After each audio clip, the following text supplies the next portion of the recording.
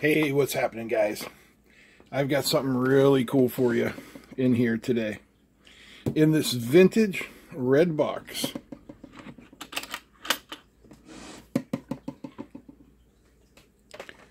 The lid's supposed to come off, don't worry. But in this vintage red box is the Hickok 6000A Dynamic Mutual Conductance Tube Tester. This is some classic test gear from the 50s and 60s. And today, we're going to have a play with it. First of all, though, I have to thank Richard from California who sent this to us. Richard, this is an incredible gift, and I am so thankful. So, thank you so much. This is a very cool. Up here, you can see all of our different tube sockets. It's even got a little cathode clip for the tubes that have that sticking out the top. And if you look over here, it will also test transistors and diodes. So let me get this set up here, and we'll have a little play with it. So I've got us a tube, and I don't know how well you can read that, but that says 12AX7. Now, according to the instruction manual, the first thing that we have to do is to find our tube on the roll tube selector. So if you look down here, we have 12AX7, which is what we've got.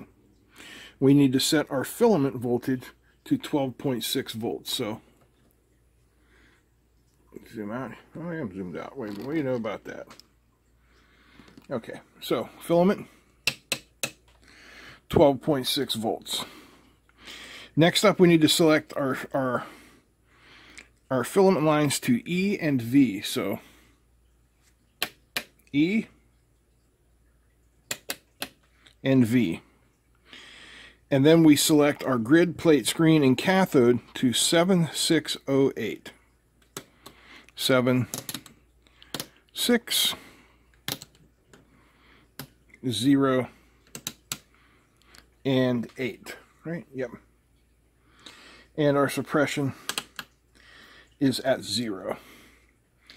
Now we can plug the tube in.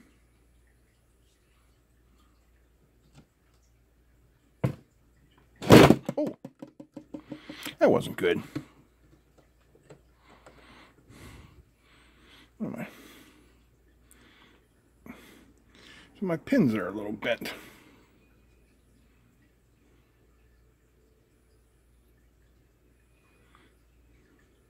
Try this again. There we go. Now I want to wipe that thing off first. Hang on a second. Yeah, I don't want the grease from my fingers getting on there.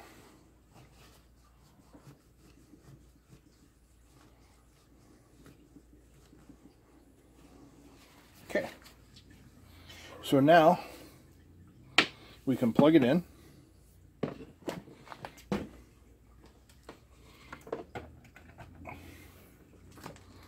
And right here is our power.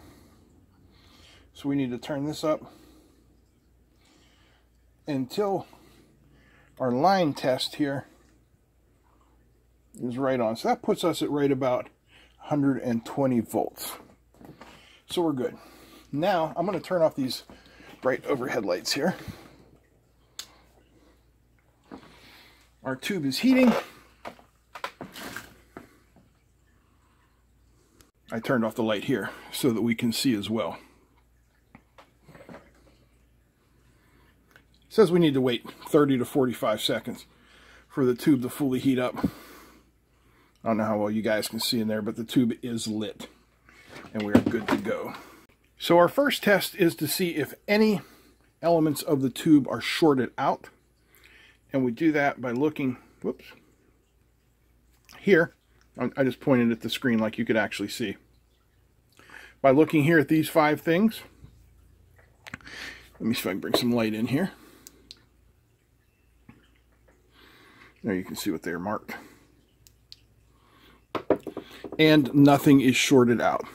So that's good. Step 1 is good to go. Our next test is the quality test. It tells us to make sure everything is set correctly, which I have. And then we are going to press the test button. And this meter up here will show us if our tube is good or not. Look at that. That's a bad tube. And I kind of knew it was not great because that tube was one that I had sent off to, was in the amp I had sent off for work, and it was deemed not good.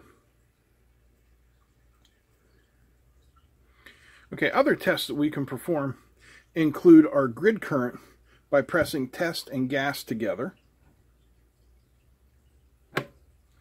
and our filament continuity,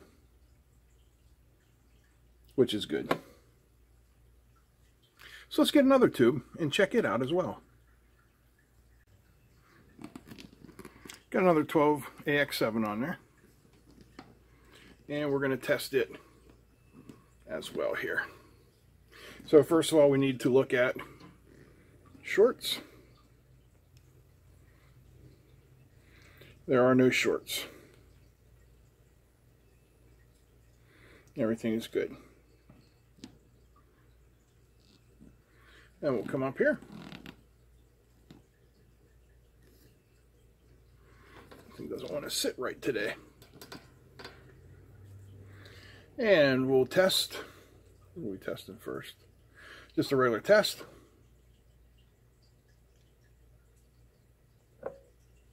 That was good. Then we can test our filament continuity. Also good.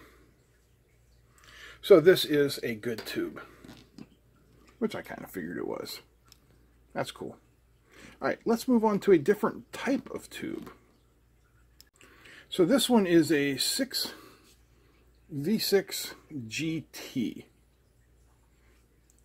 Let's see if we can find it on the roll chart here.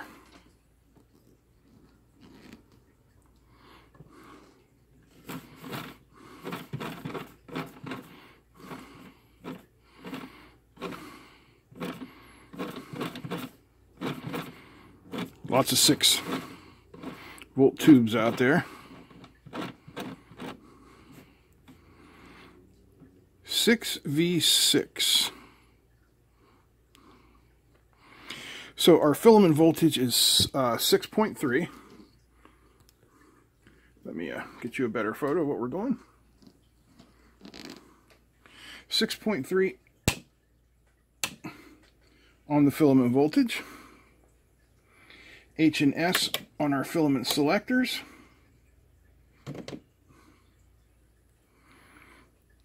Five, 3, 4, 0, 5, 3, 4, 0, and 8 on the suppressor.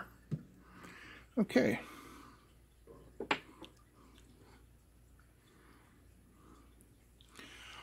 So, where does this guy go? In here? Nope. In here? Yep. Wipe off any hand grease.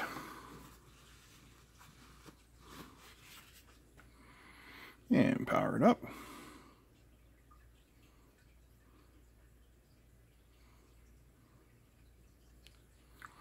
We'll give her a few seconds to come to life here. But we can always start by checking out our shorts.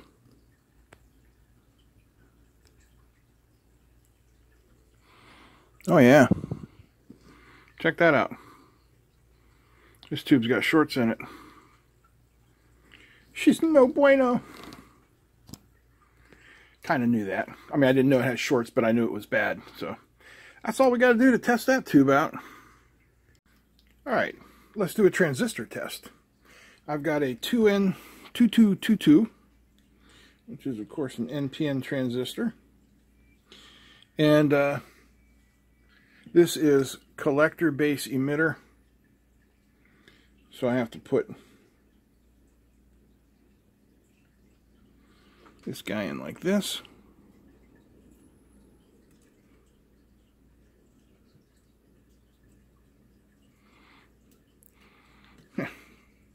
This is a little more difficult than I thought, getting her in there.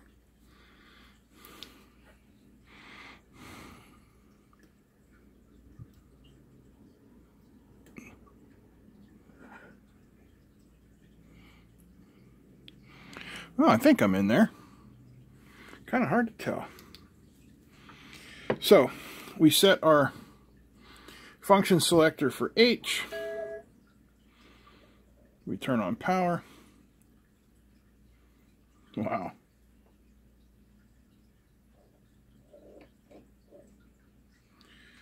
Okay, adjust shunt control until the needle reads 100% on the lower scale. Yeah, it's reading 100% on the lower scale, all right. Okay, there we go. Get her up there to 100%, right on it.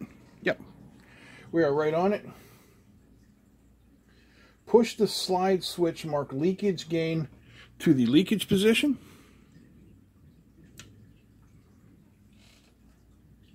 If the needle is in the good area, the transistor is good. So we do that. Yep, that's a good transistor. There is no leakage there at all. Very nice. Now we can also test diodes. So let's grab a diode and have a test of that as well. Okay, so we got a silicon diode here. Now the diode instructions are not as clear as some of the other things. So it says diode test. Diodes are checked by the same procedure as testing rectifiers because they rectify but do not handle large currents like power rectifiers. All right. So the red and black jacks located near the transistor test sockets are used to check the forward and reverse condition. Okay, connect the positive lead. Adjust power line adjust until the meter is directly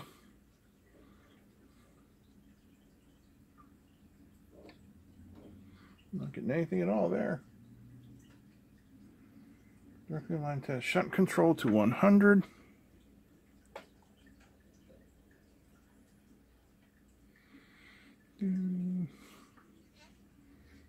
Function switch to H. Needle on meter will drop to 0. Adjust the shunt control.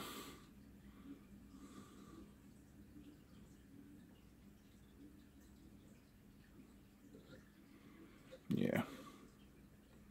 I don't know what's going on there. Okay. Like I said, the instructions aren't so clear, and I'm not so familiar with this that I know exactly what I'm doing, and I don't want to blow anything up here. So that's going to be it for testing that. All right. I want to thank Richard again for sending this. This is incredible. I mean, this is classic test gear, and they don't make stuff like this anymore. I know that's a huge cliche, but it's the truth. They don't make stuff like this anymore. I am so thankful to have this, and I'm so thankful to have you guys as my friends and channel viewers.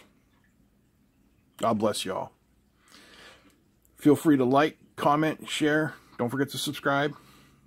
That's it. I'm out. Peace, my friends.